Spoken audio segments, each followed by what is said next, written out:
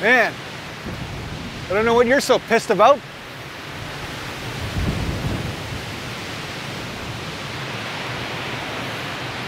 Somebody up there's got a temper. Huh? Bit of a temper.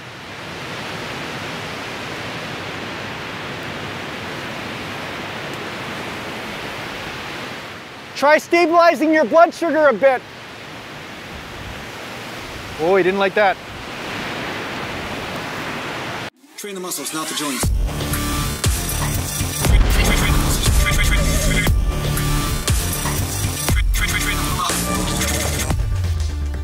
Welcome back to Natural Gallant Bodybuilding, and today I'm going to try to survive as I film this video because this is like a wind-torn territory right now. We just got wind everywhere. You know, not like the gassy type wind from whey protein, but the actual nature wind. Lots of nature wind. See, I'm stepping on stuff. There's like stuff everywhere on the ground. You see this? See, we got stuff everywhere. Look at this. Everything in the trail, everything's blown over. There's nothing but devastation everywhere. It's like, it's almost like the trees are blown away by my wisdom. Anyway, dumb jokes aside, see, branches are falling down too. I might not survive this video, but I'm thinking I will. I think if I hear a crack and I run and the camera doesn't make it, well, you know what happened. So today I want to talk to you a little bit about a few ways that you can get in quick. See, that's the other thing. I can't tell whether it's a troll in the woods or if it's just the wind blowing the trees. There may be some danger that I didn't predict here, but whatever, I'll get this video done, don't worry. So today I want to talk to you a little bit about, are there ways of getting in quick and effective workouts? Because some people don't have time, or sometimes, you know, you just don't feel like doing a marathon in the gym. You know, it's just like, wow, I've been in the gym for an hour and a half every day of the week. Like, at some point you're like, oh, screw it, I want to get in a quick workout. I want to do something effective. I want to stimulate my body, but I don't want to, you know, make this like an energetic drain, meaning that you're just bored to death of just being in the drudgery of the gym all the time. Maybe you got other things to do. So in this way, it's good to mix up your workouts because there are effective ways to stimulate certain muscle fibers, and you could do this in a very quick way. So here are a few techniques in order to do this. The first way, obviously, is to do your workouts in the form of a circuit where you're not taking much rest in between sets. And yes, your breath might play a role. You might get a little bit out of breath here and there, but that doesn't mean that you're not going to be stimulating some of the slow twitch fibers or strength endurance fibers, right? So once you do chest, you move on to shoulders, or maybe you move on to back, then you move on to shoulders, then you move on to biceps, then triceps, and then you may go do legs. Now you might do legs separately, or you might say, okay, I'm going to do an easy leg exercise like lunges or something.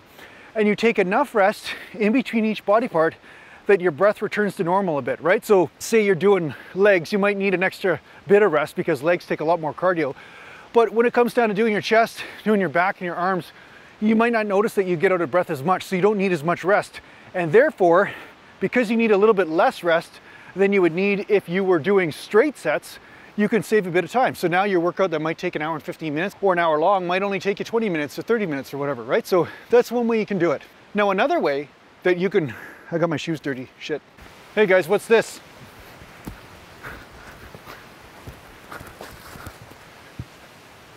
I'm blown away by my wisdom. Now another way that you could actually save some time is to do supersets, which means you do your opposing body parts. Like you do your chest exercise, and as soon as you do one set of that, you go immediately into back exercise, and then you come back to chest, go back to back, come to chest, go to chest, back and forth, right? Now you might take 30 seconds rest here and there to make sure your breath returns to normal, but that's still going to be less than needing to take the minute and a half or 2 minutes rest to get the same recovery in a certain given body part. So this is a way that you can get a good pump from antagonistic body parts, such as bicep and tricep, or front delt, rear delt, or from quadricep and hamstring, or from chest and back, right? This is a great way you can get a good pump there, but at the same time, you're also going to benefit from saving a bit of time. Now, there are other benefits to doing supersets and giant sets. I've talked about that in other videos. One of them being that the antagonistic muscle actually works as a stabilizer for the other muscle when it has a pump. So sometimes you'll notice that, say, after training triceps, you might notice that you can recruit the biceps even more effectively because your triceps have a pump and they actually help stabilize that arm in the shoulder socket somehow, right? Because the tricep does cross the shoulder joint. So I noticed, especially because I have a dislocating shoulder, I noticed that this phenomenon does happen quite strongly, especially for myself, because my labrum or my shoulder joint's not necessarily doing the job, so I need the muscles to do the job for me. So by training triceps first, sometimes I notice that I can recruit my biceps even more effectively and get a better pump and better muscle contraction. If it wasn't so wet, I'd sit somewhere. Now, the last way I'm going to say that you can save some time is to do obviously, super short rest in between sets. Now, I know I've talked about this quite a bit. I've talked about if you do too short a rest in between sets, that it's counterproductive when it comes down to building muscle mass. Now, it's not necessarily counterproductive in certain circumstances. It's just counterproductive if you do it all the time, and that's the only way you train, because you're definitely not going to be getting the fast twitch fibers as effectively or recruiting the nervous system the same way if you're doing sets that are back to back, like you're only doing 20 seconds, 30 seconds rest in between sets. But the one thing I want to bring up is that it is a valid technique to hit certain muscle fibers. And the great part about it is that you can get a workout done in like 3 or 4 minutes. You can get a body part done, right? That fast. I mean, 3, 4, 5 minutes, you can get 5 sets in because you're not resting. Your fatigue is just going through the roof by the time you get to the 2nd, 3rd, 4th set.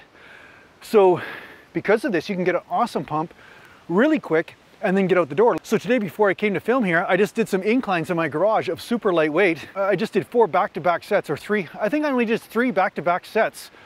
And I got such an intense burn, and the pump in my upper chest lasted for, well, it's actually still here, and it was about 2 hours ago that I actually did this. So the funny thing is that if you apply techniques in the right place, you definitely will hit certain muscle fibers and get benefit from it, great benefit in a lot of cases. So although I don't advocate to do it all the time, because you are in endurance fiber territory and you want to hit all the muscle fibers in order to get overall growth, it doesn't mean that that's not an effective way to hit the muscles from time to time. A branch just fell down there. Maybe I shouldn't be filming in the forest. Oh, and on that note, look what I just about walked under. Look at this. This thing is toppling over, and look at where it is. It's toppling over. Look at that. Look at that. Crazy, right? Yep. That looks like it's about to go. Any minute now, I think. Shit. Let's go look at the base here.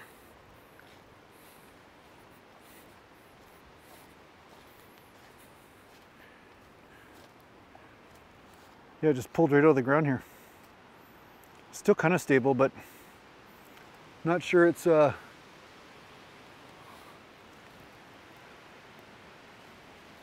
Hey buddy boy, you gonna be okay? Hey?